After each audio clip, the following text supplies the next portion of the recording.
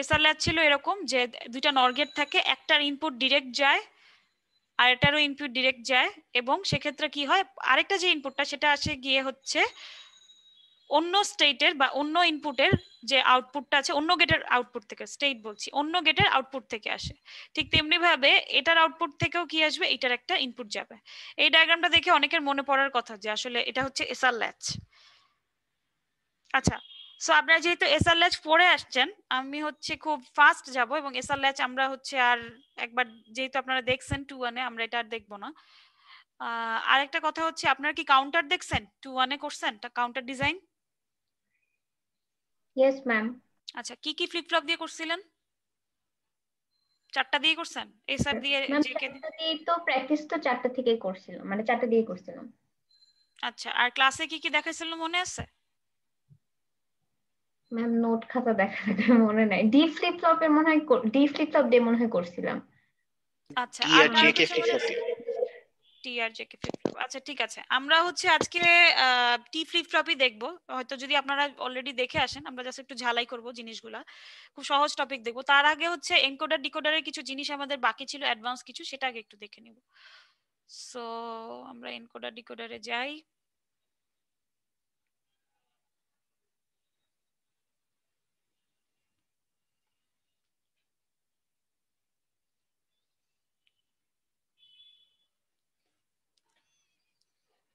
আচ্ছা, আমরা encoder decoder normal একদম সিম্পল ট্রুথ টেবিলটা শিখে আসছি। এখন আপনাকে যদি বলা হয় আপনি একটা ফুল অ্যাডার ইমপ্লিমেন্ট করেন ডিকোডার দিয়ে, সেক্ষেত্রে আমরা কিভাবে কি করব? হঠাৎ করে কোশ্চেনটা শুনে কেমন লাগতে পারে যে ফুল অ্যাডার সেটা তো নর্মাল গেট দিয়ে করে, ডিকোডার দিয়ে কিভাবে করব? আমাদেরকে ধরেন সুবিধাজনকভাবে কেউ একজন কি করলো, আমাকে ফুল অ্যাডারের এই ইকুয়েশনটা দিয়ে দিল, এই বক্সটা দিয়ে দিল। এই বক্সটা দিয়ে দিলে আমাদের এনকোডার বানানো হচ্ছে গিয়ে, সরি এনকোডার বলছি, ডিকোডার বানানো হচ্ছে 1 মিনিটের ব্যাপার। দেখেন আমি এখানে দেখতে পাচ্ছি এস ফাংশনটা কি কি মিন টার্ম নিচ্ছে, 1 নাম্বার মিন টার্ম, 2 নাম্বার মিন টার্ম, 4 নাম্বার মিন টার্ম, 7 নাম্বার মিন টার্ম। সো আমার এখানে কি কি অর হবে, 1 2 4 7, অর্থাৎ y1 y2 y4 y7, এই কয়টা মিলে কি হয়ে যাবে আমার একটা অর গেটের মধ্যে দিব। এখন অনেকে কোশ্চেন করতে পারেন এখানে ডিকোডারের মধ্যে অর গেট কই থেকে আসলো, ডিকোডারে তো অর গেট ছিল না। সো আমরা একটু দেখি, ডিকোডারের মধ্যে অর গেট ছিল না, কারণ হচ্ছে গিয়ে আমরা এট আ টাইম কি করছিলাম, একটা আউটপুট নিয়ে কাজ করছিলাম, ডি নট নিয়ে কাজ করছিলাম। ডি নটের জন্য ইনপুট কি আসবে সেটা হিসাব করছি, আবার ডি ওয়ানের জন্য ইনপুট কি আসবে সেটা হিসাব করছি। এখন আর সেই জিনিসটা নাই। তাহলে এখন কি জিনিসটা হয়েছে সেটাও আমরা একটু দেখবো। তার আগে দেখে আসি যে তার মানে আসলে একাধিক যদি আমার থাকে মিন টার্ম, সেগুলোকে আমাকে কি করতে হবে, অর গেট দিয়ে যুক্ত করতে হবে। করলাম। ঠিক তেমনি ভাবে ক্যারির জন্য কি 3 5 6 7 অর্থাৎ y3 y5 y6 y7 সবগুলা কি করা হবে, এই অর দিয়ে আমার কানেক্ট করে দিলে হয়ে গেল আমার। এটাই হচ্ছে ফুল অ্যাডার ইকুয়েশন বা ফুল অ্যাডার ডিকোডার দিয়ে তৈরি করা হয়েছে। এখন ধরেন আপনার কাছে এইটা দেওয়া নাই, এই জিনিসটা দেওয়া নাই, তাহলে আমরা কিভাবে করব? তখন আপনাকে যেটা করতে হবে, আমি জাস্ট সিম্পল ধরে আপনাকে কোশ্চেনে লিখে দিচ্ছি যে ইমপ্লিমেন্ট আ ফুল অ্যাডার ইউজিং ডিকোডার। সেক্ষেত্রে আপনি কি করবেন? সেক্ষেত্রে আপনাকে যেটা করতে হবে, আপনাকে এই টেবিলটা জেনারেট করতে হবে ফুল অ্যাডারের। ফুল অ্যাডারের টেবিলটা আপনারা অলরেডি করে আসছেন, আমি আপনাদেরকে অলরেডি দেখাইছি অনেকবার, মানে প্রথমবারই দেখাইছি, প্রথম যে ইন্ট্রোডাকশন ক্লাস ছিল সেটাতে। সো আমরা কি করব, ডিজাইন করলাম, এটা টেবিলটা বানাই ফেললাম। বানানোর পরে এখন দেখেন এস এর জন্য কোথায় কোথায় ওয়ান আছে খেয়াল করি। এখানে ওয়ান আছে, এখানে ওয়ান আছে, এখানে ওয়ান আছে। তাহলে দেখেন কোন কোন কম্বিনেশনের জন্য আছে, এই কম্বিনেশনের জন্য 0 0 1, তার মানে কি 1 নাম্বার কম্বিনেশন, এই জন্য কি আসছে, মিন টার্মটা আসছে y1। তারপর এই ওয়ানের জন্য কি আসতেছে দেখেন 0 1 0, তার মানে মিন টার্ম কোনটা 2। এই ওয়ানের জন্য আসছে কি 1 0 0, তার মানে মিন টার্ম আসছে 4। এই ওয়ানের জন্য আসছে কি 3টা ওয়ান, তার মানে মিন টার্ম 7। তাহলে এস এর মিন টার্ম এভাবে বের করলাম। ঠিক তেমনি ভাবে ক্যারি মিন টার্ম করার জন্য কি করতে পারেন, এগুলা নিয়ে হিসাব করতে পারেন যে কোন কোন মিন টার্মের জন্য আসছে। তারপর সেগুলাকে জাস্ট সিম্পলি অর করে দিলে আমার ডিকোডারটা ক্রিয়েট করা হয়ে যাবে।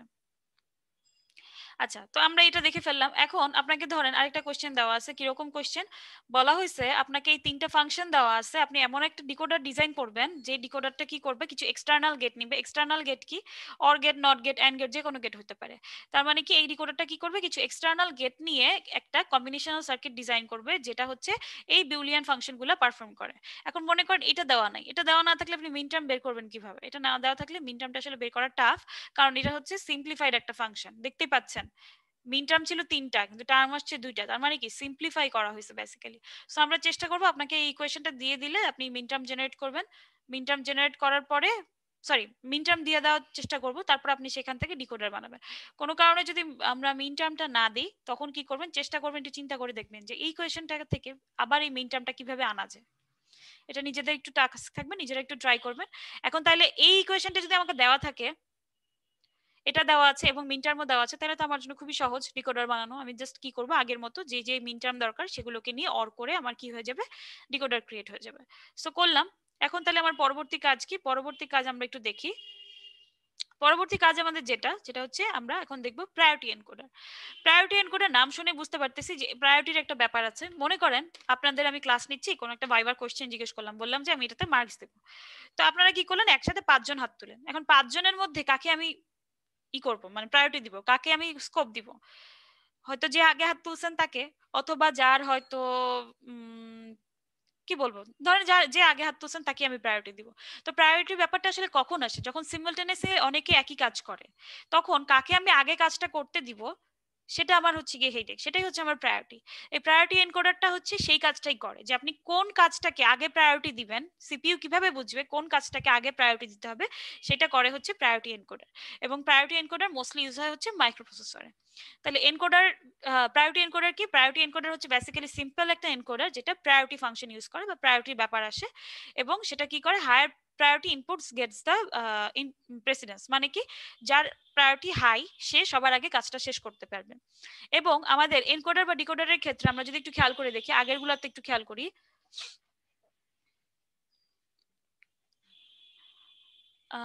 যদি আমরা ডিকোডার দেখি, দেখেন এট আ টাইম কেবলমাত্র একটা আউটপুট অ্যাক্টিভ থাকে ডিকোডারে, এবং এনকোডারে কি হয়, এনকোডারে এট আ টাইম কেবলমাত্র একটা ইনপুট অ্যাক্টিভ থাকে। কিন্তু প্রায়োরিটি এনকোডারে একই সাথে একাধিক ইনপুট অ্যাক্টিভ থাকতে পারে। কিন্তু যেই প্রায়োরিটি, যার প্রায়োরিটি সবচেয়ে হাই তাকে আমি কাজ করতে দিব। তাহলে প্রায়োরিটির ব্যাপারটা কখন আসে, বারবার বলছি, যখন একই সাথে অনেকে কাজ করতে চায়। ঠিক তেমনি ভাবে তাহলে আমাদের কি হবে, যখন একই সাথে অনেকগুলো ইনপুট ওয়ান থাকবে, তাহলে কাকে দিয়ে আমি কাজ করাবো, কাজ করাবো হচ্ছে যার প্রায়োরিটি সবচেয়ে বেশি তাকে দিয়ে কাজ করাবো। সো আমরা যদি একটু দেখি, এখানে একটা প্রায়োরিটি এনকোডার আছে, এখানে একটু ভুল আছে স্লাইডটায়, এই প্রায়োরিটিটা হচ্ছে অ্যারোটা একটু উপরের দিকে হবে, আমি আপলোড দেওয়ার সময় ঠিক করে দিয়ে দিব, অ্যারো নিচের দিকে দেওয়া আছে। সো প্রায়োরিটি নিচ থেকে উপরের দিকে কিরকম, বেসিক্যালি নিচ থেকে উপরের দিকেও না, এই বরাবর i3 থেকে i0 আর কি। i3 এর প্রায়োরিটি সবচেয়ে বেশি দেখতে পাচ্ছি, i2 এর প্রায়োরিটি তার থেকে কম, i1 এর প্রায়োরিটি তার থেকে কম, i0 এর প্রায়োরিটি সবচেয়ে কম। কিরকম, ধরেন এটা দিয়ে কি বোঝাচ্ছে, ধরেন i2 কোনো একটা সময় 1 হয়েছে, সাথে i0 ও, i2 না i1 কোন সময় 1 হয়েছে, সাথে কি হয়েছে, এই i0 ও 1 হয়ে গেছে। তখন আমি কি করব, তখন আমি এটা আর দেখবো না, তখন আমি দেখবো কি, i1 যেহেতু 1 হয়েছে আমি i1 কে আগে অ্যাক্টিভ করব, বাকি যেই অ্যাক্টিভ থাকুক না কেন আই ডোন্ট কেয়ার। বাকি যে বলতে বুঝাচ্ছি i1 এর থেকে কম প্রায়োরিটি যারা, তারা। কোনো সময় যদি এমন হয় যে i3 অ্যাক্টিভ হয়েছে 1, বাকি সবগুলো অ্যাক্টিভ, তাহলে কে আগে কাজ করবে বলেন তো, চারটাই 1 হয়েছে। I3. হ্যাঁ, ভেরি গুড, থ্যাংক ইউ। তার মানে কি, সবচেয়ে বেশি প্রায়োরিটি হচ্ছে i3 এর, সো চারটাই যদি অ্যাক্টিভ হয়ে যায় আমার কাজ করবে কে, কাজ করবে হচ্ছে i3। তাহলে সেখান থেকে ইকুয়েশন আসবে, এই চারটা কম্বিনেশনের জন্য আপনি ইকুয়েশন বের করেন, এটা আপনারা জানেন অলরেডি কিভাবে করতে হয়। এইটার জন্য y এর ইকুয়েশনের জন্য কে ম্যাপ বের করবেন, কে ম্যাপ বের করে দেখবেন এরকম আসতেছে কিনা। এটা আপনাদের সেলফ টাস্ক থাকবে, দেওয়া আছে, আপনারা কে ম্যাপ বের করে দেখবেন যে ঠিক আছে কিনা ইকুয়েশন। এবার আসেন, দুইটা এক্সট্রা জিনিস আছে যে জিনিসগুলো আসলে আগে ছিল না এনকোডার ডিকোডারে। কি কি ছিল, একটা হচ্ছে কি কি ছিল না, এই যে এইটা, এই রোটা এবং এই পুরা রোটা এবং এই পুরা কলামটা, এটা ছাড়াও করলেও কোনো সমস্যা নাই, কিন্তু আমরা আগে দেখে আসছি একদম সিম্পলিফাইড ভার্সন। এখন এক্সট্রা জিনিসগুলো দেখি কি, আসলে একদম সিম্পল জিনিস এগুলো। চারটা জিরো বলতে কি বুঝে, কোনো ইনপুট নাই। কোনো ইনপুট না থাকা মানে কি, আউটপুটে আমার যাই থাকুক না কেন আই ডোন্ট কেয়ার, কারণ কোনো ইনপুটই তো নাই, আমি তো কোনো ইনপুটই দিই নাই। আউটপুটে কিছু এসে বসে থাকলে সেটা কি আমার চিন্তা করার দরকার আছে, আমার তো কোনো ইনপুটই নাই। সো একটা ইনপুট নাই, আমার কি হচ্ছে, এনকোডারের আউটপুট হচ্ছে ডোন্ট কেয়ার। এবং এই ভিটা দিয়ে বোঝায় বেসিক্যালি এনাবল হয়েছে কিনা, আমার যে এনকোডারটা সেটা এনাবল হয়েছে কিনা সেটা বোঝায়। যখন কোনো ইনপুট নাই তখন কি, আমার এনকোডার এনাবল না, মানে এনকোডার কোনো কাজ করছি না। যখন সব কোনো একটাতে ওয়ান আসছে ইনপুটে, তখন কি হচ্ছে, আমার এনকোডারের আউটপুটে বা এনাবলে ওয়ান আছে, তার মানে কি এনকোডারটা অ্যাক্টিভ অবস্থায় আছে। সো এটা ছিল আমাদের প্রায়োরিটি এনকোডার। কি কাজে ইউজ হয় আমরা মনে হয় বুঝতে পারছি, যে সিপিইউ শিডিউলিং এর ক্ষেত্রে ইউজ হয় সবচেয়ে বেশি। সো এই ছিল আপনাদের প্রায়োরিটি এনকোডার। এখানে কিছু প্র্যাকটিস প্রবলেম আছে, এই প্র্যাকটিসগুলো নিজের একটু বাসায় করবেন, মিলানোর চেষ্টা করবেন যা যা আছে। সো আমাদের প্রায়োরিটি এনকোডার শেষ। এতটুকু পর্যন্ত কি কারো কোনো প্রবলেম আছে?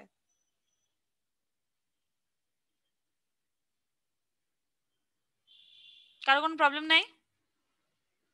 না ম্যাডাম। আচ্ছা, থ্যাংক ইউ।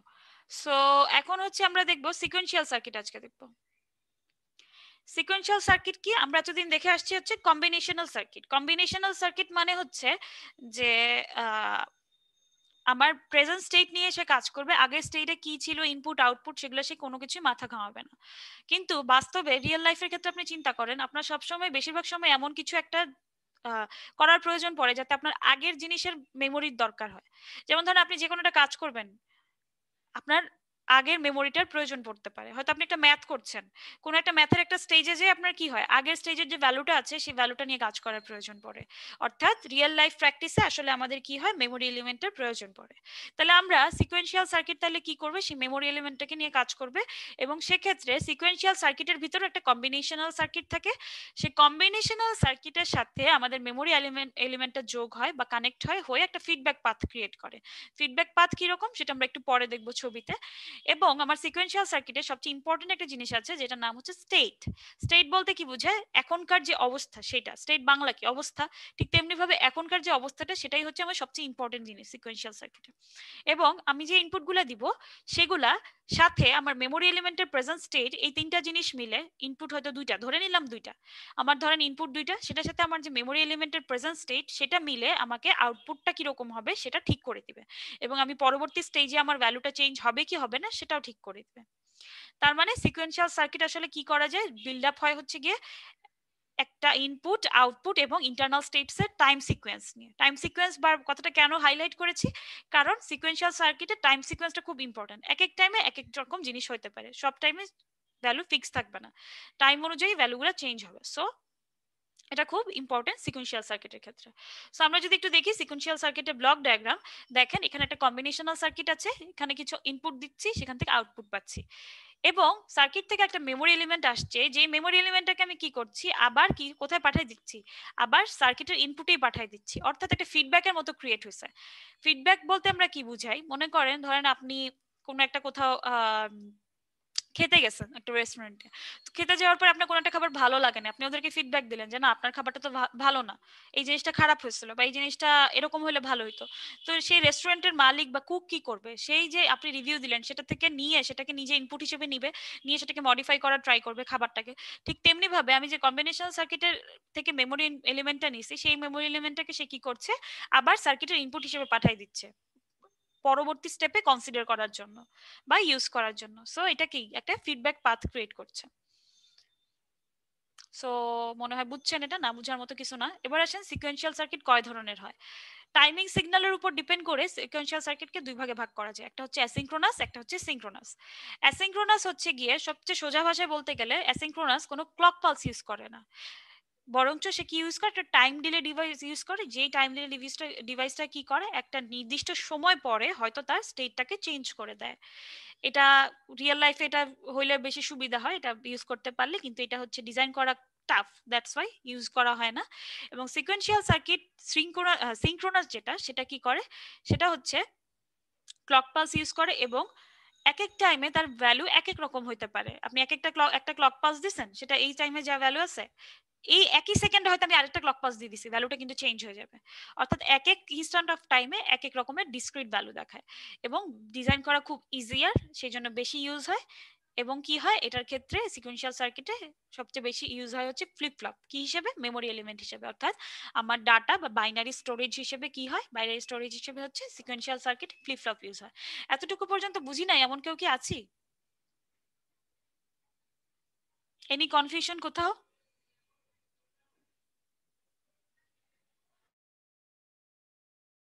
না ম্যাম।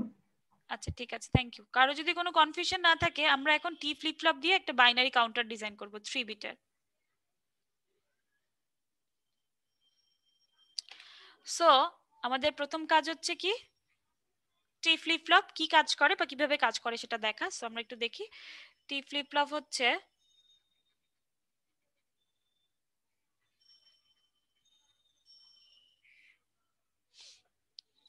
0 পাইলে হোল্ড করে এবং 1 পেলে টগল করে। হোল্ড মানে কি, আপনি যেই ভ্যালুটা দিয়ে রেখেছেন সেই ভ্যালুটাকে সে রেখে দিবে, স্টোর করে রাখবে, চেঞ্জ করবে না। আর টগল কি, আপনি যদি 0 দেন সে 1 করবে, 1 দিলে 0 করবে। সো এটা হচ্ছে আমাদের ফ্লিপ ফ্লপটা। এখন আমরা কাউন্টার ডিজাইন করার জন্য আমাদের হচ্ছে 6টা স্টেপ কাজে লাগে। প্রথম স্টেপটা হচ্ছে, আমরা যদি একটু লিখি, কোশ্চেনটা হচ্ছে আমাদের 3 বিট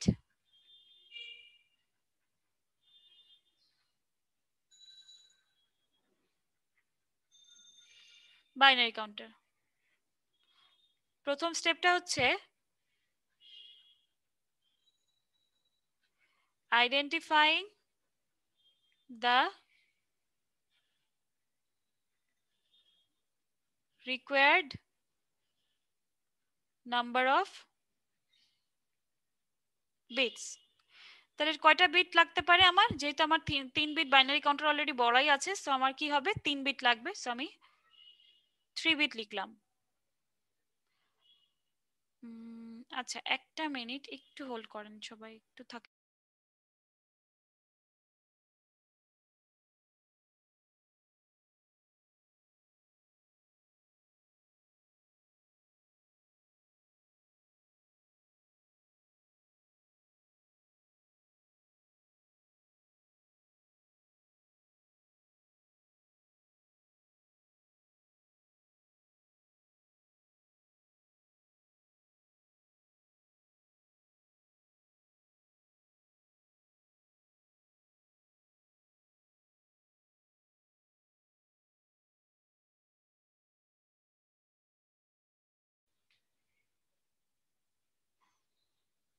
আচ্ছা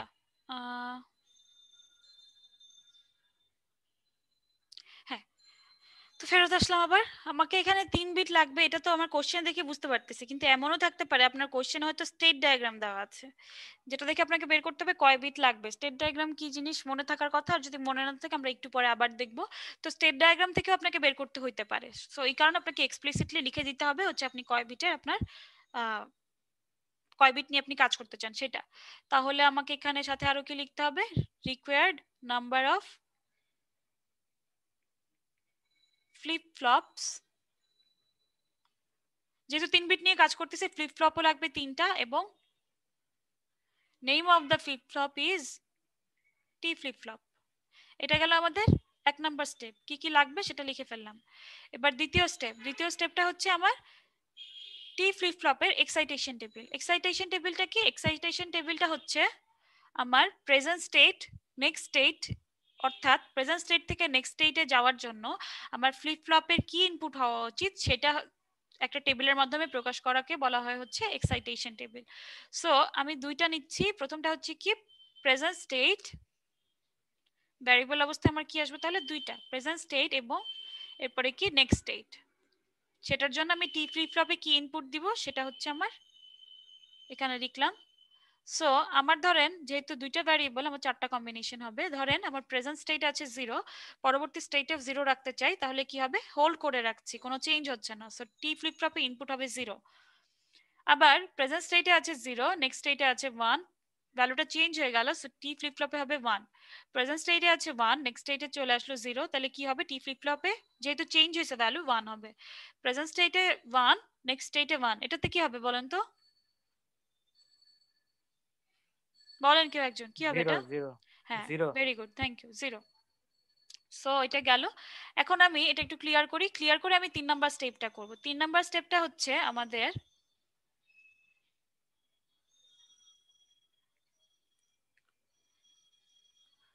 স্টেট ডায়াগ্রাম ডিজাইন করা। তো স্টেট ডায়াগ্রামটা বের করি, এক্সাম হলে আসলে ভেবে স্টেপ দেখায় দেখায় করতে হবে। সো স্টেট ডায়াগ্রাম প্রথমে কি আছে, প্রথমে আছে হচ্ছে আমার 0 0 0। যেহেতু এটা বাইনারি কাউন্টার 3 বিটের, তাহলে কি হবে, প্রথমে 0 গুনবে, তারপর 0 এর পরে 1 আসবে, 1 এর পরে 2 আসবে, 2 এর পরে 3 আসবে, ভাবে। সো 0 0 0, এরপরে আসবে হচ্ছে 0 0 1,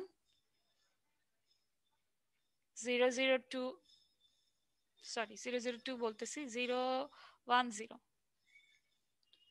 1 0, 0 1 1, 1 0 0, 1 0 1, 1 1 0, 1 1 1। সো এই কয়টা ছিল আমার স্টেপ। এখন আমি যেটা করব সেটা হচ্ছে আমাকে স্টেট টেবিল বানাইতে হবে।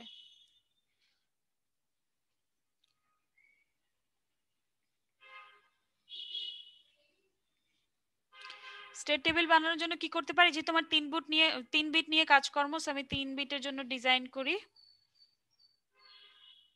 এক মিনিট, এটা একটু ডিলিট করে নেই।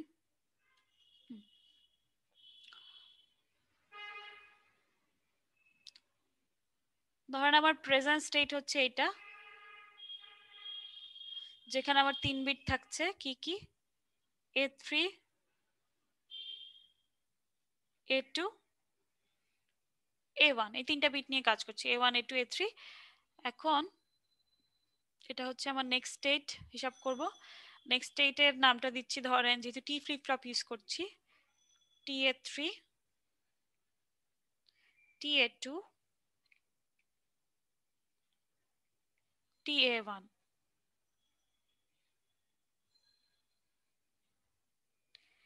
এবার আমি হিসাব করব হচ্ছে ফ্লিপ ফ্লপ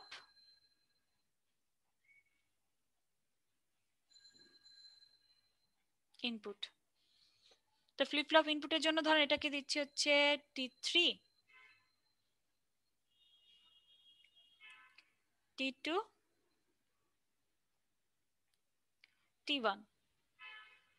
একটা, যেহেতু 3 বিটের আমাদের 8টা কম্বিনেশন আসবে,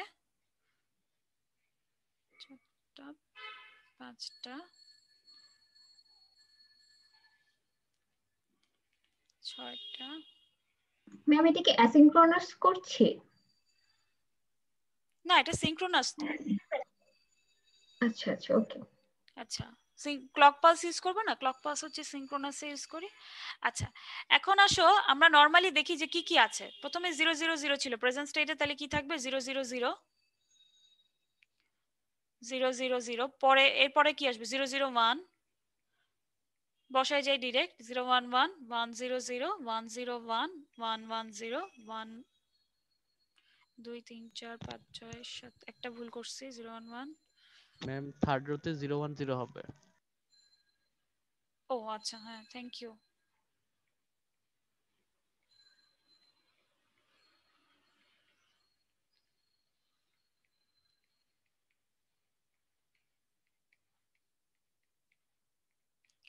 সো এইটা কি সবসময় ফিক্সড যে এরকম 0101 হবে এই পাশে, তারপরে দুইটা 0 দুইটা 1 এরকম না। এখানে আমার স্টেট ডায়াগ্রামটার উপর ডিপেন্ড করে হবে। এমন যদি হতো আমার স্টেট ডায়াগ্রামে 001 এই এই সার্কেলটা নাই, তখন আমি কি করতাম, তখন আমি 001টা বাদ দিতাম, এই অংশটা বাদ দিতাম, দিয়ে কি করতাম পরের স্টেজ ডিরেক্ট 010 তে চলে যেতাম। সো এই জিনিসগুলো আসলে একটু বুঝতে হবে যে কিভাবে হচ্ছে। সো এখন আমরা যেটা করব সেটা হচ্ছে নেক্সট স্টেট গুলা বসাবো। TA3 গুলা কি নেক্সট স্টেট, আমরা একটু খেয়াল করি, যদি 000 পাই তার নেক্সট স্টেট কি ছিল 001, সো 001 বসায় দিই। তারপর 001 যখন ছিল তখন তার নেক্সট স্টেট কি 010, সো এখানে 010। 010 যখন পাইছে তখন তার নেক্সট স্টেট কি 011, সো এখান থেকে কি আসবে 011। তার মানে প্রত্যেকটা এক করে বাড়বে, আমি এক করে বাড়ায় বসায় দিই 01 110 111। যখন 7 হয়ে যাবে খেয়াল করে দেখি 7 থেকে নেক্সট স্টেজটা কি 0 তে চলে যাবে।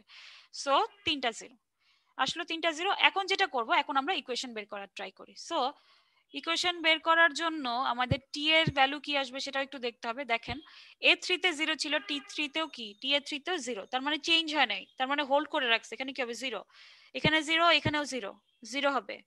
এখানে 0, এখানে 0, 0 হবে। এখানে 0, এখানে 1, চেঞ্জ হয়ে গেছে, টগল হয়েছে, সো 1। এখানে 1, এখানে 1, চেঞ্জ হয় নাই, 0। এখানে 1, এখানে 1, 0। এখানে 1, এখানে 0, চেঞ্জ হয়েছে 1। এবার আবার কি হবে, কোথাও কি ভুল করছি আমরা? হ্যাঁ, এখানে ভুল করছি, 1 থেকে 1। হ্যাঁ হ্যাঁ, থ্যাংক ইউ, বুঝতে পারছি।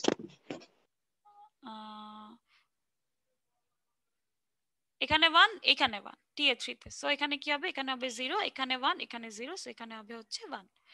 এবার আসেন এটার জন্য, A2 তে 0, TA2 তেও প্রথম রোতে 0, সো 0। A2 তে 0, TA2 তে 1, 1। A2 তে 1, TA2 তে 1, 0। A2 তে 1, TA2 তে 0, 1 0, তার মানে টগল হয়েছে এখানে 1। এখানে 0 এখানে 0 0 এখানে 0 এখানে 1 1 এখানে 1 এখানে 1 0 এখানে 1 এখানে 0 0 সরি 1। ম্যাম T3 তে লাস্টের থেকে ম্যাডাম 2 নাম্বারটা ম্যাডাম ওইখানে তো ম্যাডাম দুইটাই 1 1 আছে, তা ওইটা ম্যাডাম টগল হবে না? মানে হোল্ড করলে কি ম্যাডাম ওয়ানটাই হোল্ড করবে না নাকি? এই যে এখানে দেখো এই 1টা এখানে 1 হোল্ড করেছে, চেঞ্জ হয় নাই তো এইজন্য 0 লিখছি।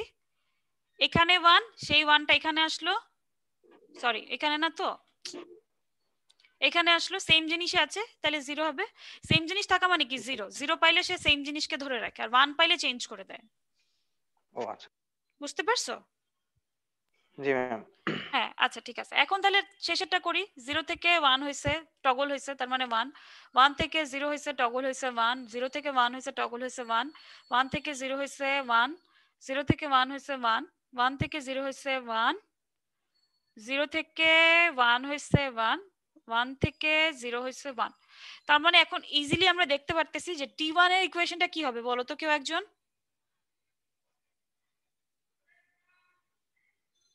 এই যে T1 এখন আমার ফ্লিপ ফ্লপের ইনপুট গুলাই তো বের করতে হবে, প্রেজেন্ট স্টেট নেক্সট স্টেট তো আমি জানি, ফ্লিপ ফ্লপের ইনপুট বের করাই হচ্ছে আমার মেইন কাজ ডায়াগ্রাম কাউন্টার ডিজাইন করার জন্য। ফ্লিপ ফ্লপের তিনটা ইনপুট বের করতে হবে, তাহলে আমার বের করার কাজ হচ্ছে T1 T2 T3 এই তিনটা ইকুয়েশন বের করা। T1 এর ইকুয়েশন কি হবে বলো। ম্যাম এক্সোর করলেই তো হয়ে যেতেছে এক্স। এক্সোর কেন করতে হবে, আরো সহজ তো। T1 এর ইকুয়েশন কি হবে? 1, শুধু 1। হ্যাঁ very good, thank you. T1 এর ইকুয়েশন কি হবে? 1, কারণ দেখেন তো পুরো কলামটা জুড়ে কে আছে, শুধু 1ই আছে না, আমি ডাইরেক্ট 1 বসাই দিতে পারি না? তারপরে যদি কারো কনফিউশন লাগে আপনারা কে ম্যাপ ডিজাইন করবেন, কে ম্যাপে বসাবেন। এবং পরীক্ষার হলে কে ম্যাপ করতে হবে, যত সিম্পল ইকুয়েশনই হোক না কেন কাউন্টার ডিজাইনের ক্ষেত্রে কে ম্যাপের জন্য আলাদা কিছু মার্কস থাকবে। সো কে ম্যাপ ডিজাইন করতে হবে। এখন আমি শর্টকাট দেখাই দিলাম T1 এরটা। T2 এরটা দেখেন, T2 এরটা বোঝা যায় শর্টকাট করতে গেলে, কিন্তু আমি শর্টকাট না করে আমি জাস্ট ম্যাপ এঁকে আপনাদেরকে দেখাই। ধরেন আমার ভ্যারিয়েবল কি কি আছে, A3 A2 A1 এই তিনটাই তো। সো তিনটার জন্য আমার 8টা ঘর হবে, তাহলে A3 এদিকে A2 A1 এদিকে। সো A3 তে 0 অথবা 1 বসতে পারে, A2 তে এখানে কি হবে 0 0 0 1 1 0 1 1। তো আমরা একটু খেয়াল করি, একটু অন্য কালার নিয়ে এখন আবার একটু খেয়াল করি যে আমরা বের করব হচ্ছে T2 সমান কত। T2 সমান কত সেটার জন্য দেখতে হবে T2 আসলে কোথায় কোথায় 1 হয়েছে, এখানে এখানে এখানে এখানে। তাহলে এটা হচ্ছে আমার প্রথমটা যেটা 0 0 1, A3 তে 0 অর্থাৎ এই রোতে 0 1, তার মানে এই জায়গায় এই ঘরে। এবার পরবর্তী 1টা A3 তে 0, তার মানে এই রোতেই আছি এখনো, এবং A2 A1 এ হচ্ছে 1 1। আচ্ছা, পরবর্তীটাতে এই 1 এর জন্য A3 তে 1, তার মানে এই রোতে চলে এসেছি, এবং A2 A1 এর ভ্যালু হচ্ছে 0 1, তার মানে এইখানে। এবং এটার জন্য লাস্টের এই 1টার জন্য কি হবে, A3 তে 1 অর্থাৎ এই রোতেই আছি, এবং A2 A1 এ কি বসবে 1 1 বসবে, সো এখানে বসবে। এখন এটা পুরোটাকে নিয়ে যদি আমি কাজ করি, খেয়াল করে দেখি A3 চেঞ্জ হয়ে গেছে, ফিক্সড নাই। A2 ঠিক আছে নাকি দেখি, সরি এই জায়গায় তো না, এখানে A2 দেখেন 0 থেকে 1 হয়ে গেছে, তাহলে এটাকেও নিব না, ফিক্সড রয়ে গেছে কে A1, তাইলে A1 1 ছিল 1ই আছে, সো A2 T2 তে বসবে হচ্ছে A1। এটা কেউ বুঝি নাই এমন কেউ আসি, এনিওয়ান কোথাও কনফিউশন বা বুঝি নাই? কেউ কোনো কথা বলে না, বুঝছেন সবাই? বুঝছি জি ম্যাম। ম্যাম। আচ্ছা ঠিক আছে, ভেরি গুড। তাহলে এখন দেখেন আরো যদি কেউ সিম্পলিফাইও মানে চেক করতে চান আমার ইকুয়েশন ঠিক আছে কিনা, কে ম্যাপ করলে আসলে হয়ে যায়, তারপরেও দেখেন একবারে যদি বের করতে চাই, কারণ পরীক্ষার হলে সময় স্বল্পতা কম, পারতেছেন না কে ম্যাপ করতে, সময় নাই, শর্টকাট করতে চাচ্ছেন যে থাকুক যতটুকুই মার্কস পাই না কেন ওটাই আমার যথেষ্ট, সেক্ষেত্রে কি করতে পারেন দেখেন এই রো গুলাতে 1 হয়েছে, এই রো গুলাতে কে কে ফিক্সড আছে আমরা জানি না, আমরা এলইউ তে শিখছি এভাবে, কোন রোটা ফিক্সড আছে চেঞ্জ হয় না সেটা দেখে জাস্ট বসাই দিবেন, দেখবেন সব জায়গায় A1 1 আছে, তার মানে A1 এ 1 বসবে। এবার T3 এর জন্য যদি আপনি কে ম্যাপ করে ইকুয়েশন বসান, T3 এর জন্য বসবে হচ্ছে, আমি এখান থেকে বসাই দিলাম A2 A1। কিভাবে বের করছি সেটা বলতেছি, সিম্পলিফাই ওয়েতেও বের করতে পারবেন, আর কে ম্যাপ তো করতেই হবে মাস্ট। সো কে ম্যাপ ইউজ করে দেখবেন যে A3 A2 আসছে, সরি A2 A1 আসছে। এখন সিম্পলিফাই ওয়েতে কিভাবে বের করছি একটু খেয়াল করি।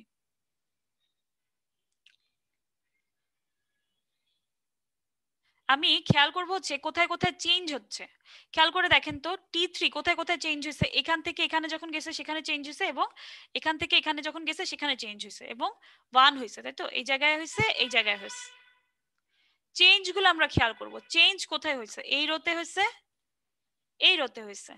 এই দুইটা রোতে চেঞ্জটা খেয়াল করে দেখেন তো কে ফিক্সড আছে। ফিক্সড আছে হচ্ছে কে দেখেন A2 A1 fixed, 7 ma'am. A3 change.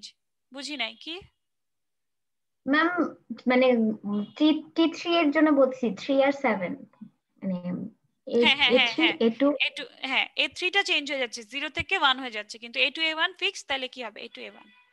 বুঝতে পারছেন সবাই?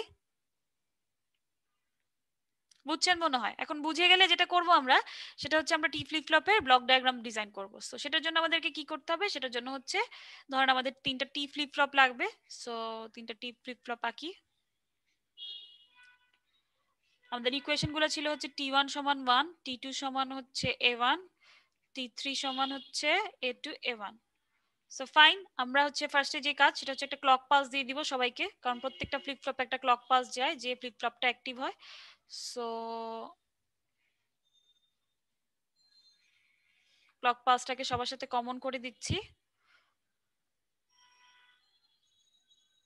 করলাম। কমন করার পরে আমরা জানি টি ফ্লিপ ফ্লপে আসলে একই ইনপুট দুই জায়গায় যায়, তাহলে আমরা একটা ইনপুটই আসলে লিখতে পারি। সো টি ফ্লিপ ফ্লপের ইনপুট দিচ্ছি একটা। এখন প্রথম ইনপুটটা কি, তার আগে একটু দেখে নেই যে আউটপুট কি আসবে। আউটপুট আসে হচ্ছে কিউ এবং কিউ বার। আউটপুটটাকে কিউ ধরলে কিউ বার হিসেবে একটা আউটপুট আসে। সো কিউ কিউ বার কিউ কিউ বার। এবার আসেন প্রথমটা কি T1 এ, এটা হচ্ছে আমার T1, তাহলে এটা Q1 Q1 বার, T2 Q2 Q2 বার, T3 সো Q3 Q3 বার। সো T1 এ বসবে কে, T1 এ বসে যাবে হচ্ছে লজিক 1। 1 মানে কি লজিক 1। এবং T2 তে কে বসবে, T2 তে বসবে হচ্ছে A1। এটা যে আউটপুট এটাই তো আসলে A1। বা আপনারা চাইলে এটাও লিখতে পারেন ডিরেক্ট, এখানে Q1 না লিখে ডিরেক্ট এখানে A1 লিখতে পারেন, এখানে A1 বার লিখতে পারেন। কিউ তো আসলে কোনো ফিক্সড নাম না, একটা ভ্যারিয়েবল টাইপের নাম। সো এটা আসলে A1, A1 চলে গেল কোথায়, T2 তে চলে গেল। তাহলে আমার T2 ও শেষ, এখন হচ্ছে T3 বের করতে হবে। T3 এর জন্য কি এই A1 টা সর্ট হবে কার সাথে, হয়ে এখান থেকে বের হবে হচ্ছে A2। Second flip ফ্লপে second bit নিয়ে কাজ সংখ্যাগুলো সেকেন্ড বিট নিয়ে যখন কাজ করতেছি, সেখান থেকে সেকেন্ড বিটের আউটপুট বের হবে। সেকেন্ড বিটের আউটপুটটা কি A2, তাহলে এই A2 A1 এর সাথে এন্ড গেটে যাবে, যে কোথায় যাবে T3 তে যাবে। তাহলে আমার T3 তে এটা চলে আসবে ইনপুট। এতটুকু পর্যন্ত বুঝি নাই এমন কেউ কি আসি বা কোথাও কনফিউশন আছে? এনিওয়ান? আচ্ছা, কনফিউশন নাই। কনফিউশন যদি না থাকে তাহলে হচ্ছে আজকের ক্লাসটা আমরা এইটুকুই দেখবো, আজকে আর কিছু দেখবো না। ইনশাআল্লাহ নেক্সট ক্লাসে হচ্ছে কি আমরা ফ্লিপ ফ্লপের আরো ডিটেইলস দেখবো এবং অ্যাডভান্স লেভেলের জিনিসপত্র দেখে ফ্লিপ ফ্লপ আমরা শেষ করে দেব। আপনারা কি শিফট রেজিস্টার পড়ছিলেন? এটা কি আমাকে একটু বলতে পারেন? জি ম্যাম পড়ছিলাম। জি ম্যাম। আচ্ছা ঠিক আছে। সো ঠিক আছে, আমি হচ্ছে অ্যাটেন্ডেন্স নিয়ে ক্লাসটা শেষ করে দিব এখন তাহলে।